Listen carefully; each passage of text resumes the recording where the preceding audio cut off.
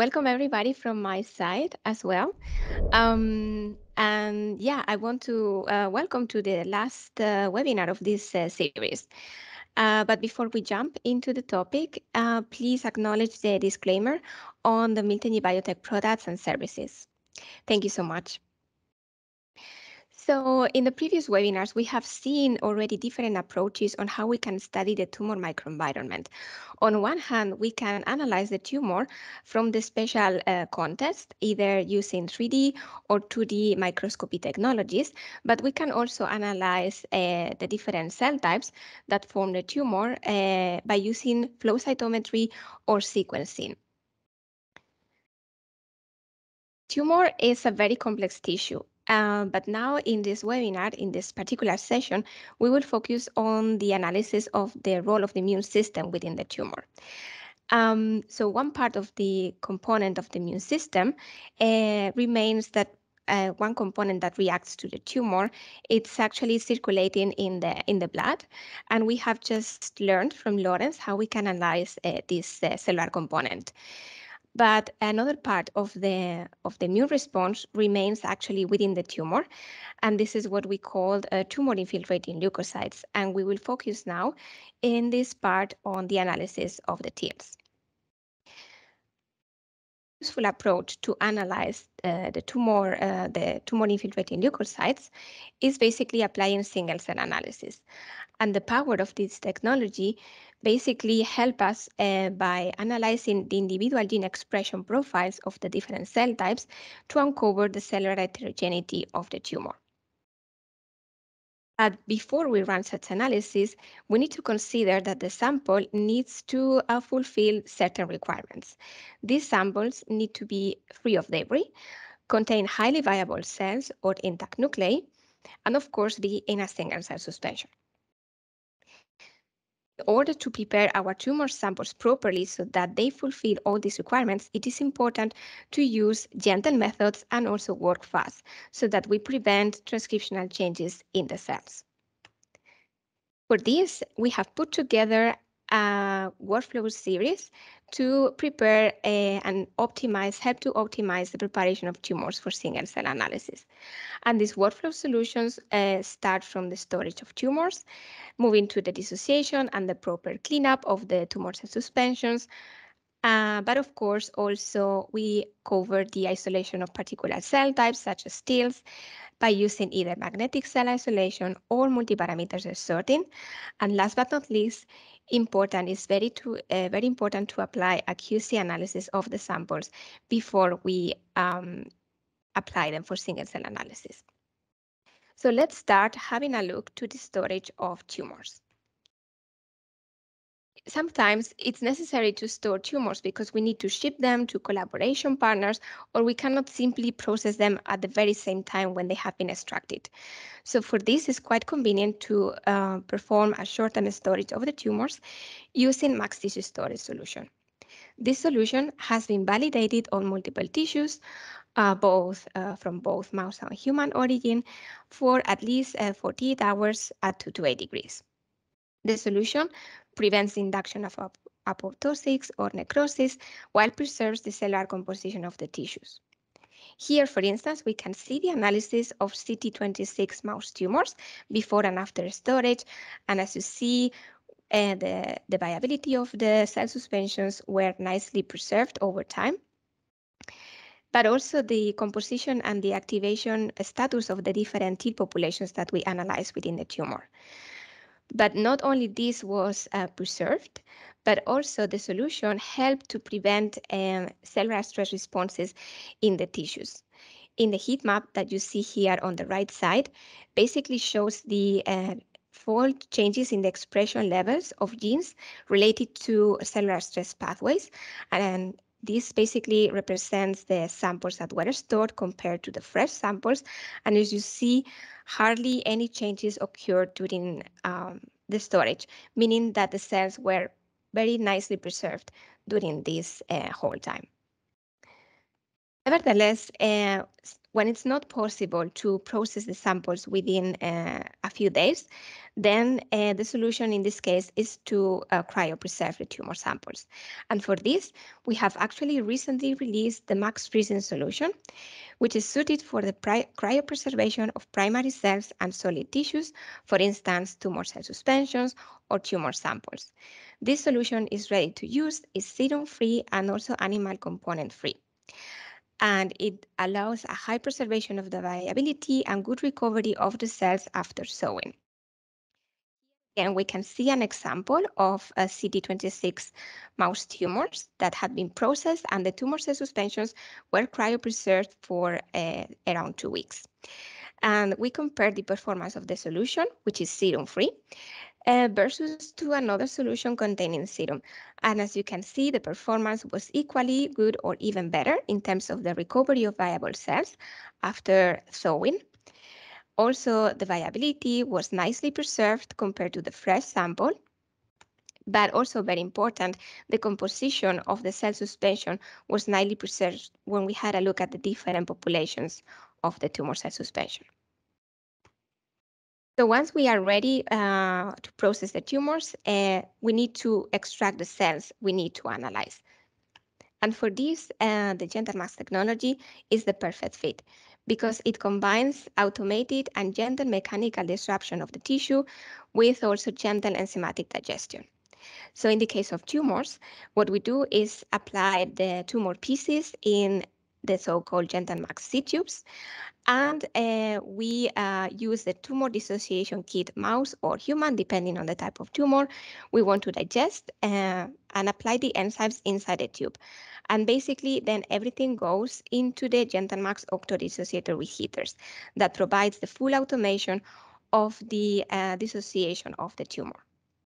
So basically, this technology allows us the fast, gentle, and reproducible dissociation of tumor samples with the goal of generating viable single-cell suspensions with preservation of epitopes that will be necessary for downstream target cell isolation or analysis. And here I would like to highlight that this technology is compatible with the technology from the 10x Genomics platform. But the GentleMax technology not only allows to generate single-cell suspensions, we can also generate nuclei suspensions, because for certain types of single-cell analysis, we need to generate nuclei, either because it's the input for the analysis or because the type of sample we are using, especially when the tumors are frozen, snap frozen, it's the only option that we have to perform single-cell analysis. So in this case, we also use the seed tubes where we place our frozen tumors, and instead of an enzymatic digestion, we apply a lysis buffer, which is called nuclear extraction buffer, and everything can be run as well in the GentleMax octo-dissociator with heaters. The program is really fast. It only involves 7 minutes. It's quite gentle, and it's performed at cold temperatures. And because it's automated, it allows to generate reproducible results. And also, it's possible to process up to 8 samples in parallel. So with this, we can generate intact nuclei suspensions. And basically, this technology, it's compatible with single nuclei gene expression analysis, also using 10x Genomics. We have validated the extraction of nuclei from different types of tissues, fresh, frozen, and also OCT-embedded tumors. And as I mentioned, everything is run within the GentleMax Octo, and we can nicely extract the nuclei afterwards. Here you can see a microscopy image of nuclei extracted from mouse liver and how nicely they look and the few debris that were left. And in the table here, it's just to show some examples of the yields of nuclei that we were able to get from different tissues and mouse tumors. And also, recently, we have run a single nuclei RNA sequencing from human lung adenocarcinoma. And here, I just wanted to show this Disney plot that we generated after the 10x Genomics analysis using the LoopCell browser. But in case you are interested to get to know more information about this, I invite you to watch a webinar that we also recently released, focused on the nuclear instruction for single-nuclei RNA sequencing. So once we have our tumor cell suspension, it might be that the suspension is not super clean, and there might be some dead cells or debris that we need to clean up in order to run the single cell analysis. For this, we also have several solutions. First of all, it's important to properly filter the sample, and here we can use our Max Smart strainers that come in different mesh sizes. And the benefit of these strainers is that they fit in both 15 and 50 ml tubes, and they have a special design to allow a better air ventilation and avoid clogging. As I mentioned, sometimes the amount of dead cells present in the tumor cell suspension is a problem to run the genomic analysis afterwards. And for this, we provide a dead cell removal kit, which is a ready-to-use microbead solution and allows the fast and straightforward depletion of the dead cells present in the sample, which can be done in less than half an hour. And actually, this can be performed also fully automated when using the Automax Pro separator. Here, for instance, we see an example on the removal of dead cells from a cryopreserved suspension of human ovarian carcinoma that contain less than 30% of viable cells. And after dead cell removal, we were able to nicely enrich the viability to over 80%. But sometimes the tumor cell suspensions can also contain a lot of debris. And for this, and of course, also red blood cells. And for this, we have also two solutions. One is the debris removal solution, which is a ready-to-use density gradient reagent that allows the fast removal of the cell debris. And we can run the centrifugation with full acceleration at full rate. And then we also provide the red blood cell lysis solution for an efficient lysis of red blood cells. And here we can see how both together these products perform with the removal of debris and red blood cells from a suspension of neural cells from adult brain. So once we have our cell suspension nicely cleaned up, we might need to also isolate certain cell types, such as, for instance, the TILs. And this we can perform by applying either magnetic cell separation or multiparameter cell sorting. So we heard already from Lawrence how nicely we can isolate different target cells using MAX technology in 3 easy steps. So I won't go in detail into the steps because we just learned previously, but I would like to mention that besides performing these steps for magnetic cell separation manually, it's possible to run the steps completely in a fully automated way by using the Automax Pro separator. And altogether, this technology is also compatible upstream the use of the 10x Genomics platform. So today we said we are focusing on the analysis of TILs within the tumor. And I would like to highlight the TIL microbeads because they allow the optimal isolation of TIL populations directly from the dissociated tumor tissue. Basically, these beads, they have been specifically titrated to extract the TILs from the tumor because they are a rare population within this tissue with only minimal labeling and allow to reach high purities and high yields after isolation. And also the microbeads, they don't induce any apoptosis or activation of the cells. And again, this process can be completely automated when using the Automax Pro. So here we just see some examples of different T-cell populations isolated from different syngeneic mouse tumors. And you can see in the bulk of the tumor how low the populations were. And when we applied the magnetic separation with the TIL microbeads, how nicely we were able to enrich in every case the purity of the cells above 80%. But of course, I don't want to forget about other cell types present in the tumor microenvironment that can be interesting for analysis. So besides the TILs that we have just seen, we also provide microbeads to isolate tumor cells, applying different epitope, and also other tumor-associated cells, such as fibroblasts, endothelial cells, or mesenchymal cells. But of course, we can also isolate the cells applying multiparameter cell sorting. And here, it's very common to use droplet sorters for the sorting of the cells. However, these sorters, they apply electrical charges and a lot of compression and decompression during the procedure that can damage the cells. And they also release a lot of aerosols in the atmosphere. So an alternative, more gentle for the sorting of specific cell types from tumor cell suspension is to apply the max quantito cell sorter. In this case, the complete sorting occurs within the max quantito cartridge, so it's a closed system, and it doesn't involve any charges or decompression procedures, so it's very gentle to the cells. And in the end, the sample has a high quality and high viability. And because it's a closed system, there are no aerosols released into the atmosphere. And it's also the Max Quantito cartridge is a single-use disposable. So this avoids cross-contamination from sample to sample.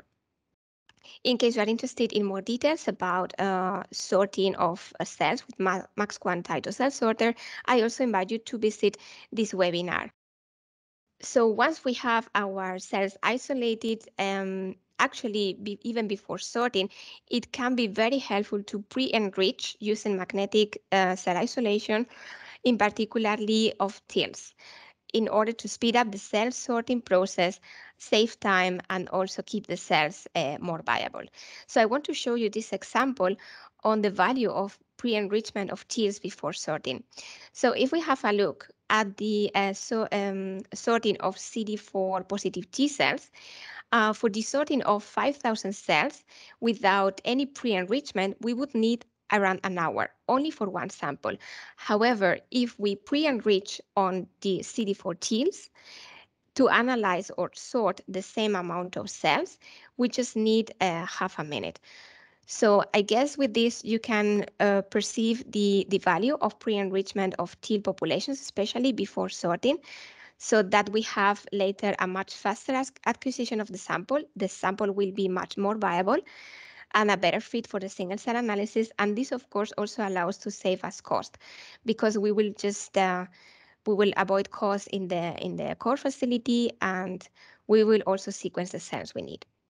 So last but not least, once we have everything ready, it is important that we run a quality control before applying the single cell analysis.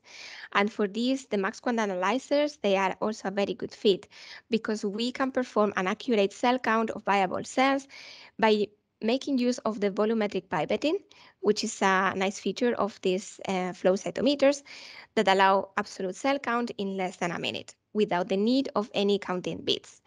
And basically, the cell count is integrated into every automated sample acquisition. So at once, we can count our cells, detect viability, and see if they are in a single cell suspension, and also analyze the phenotype.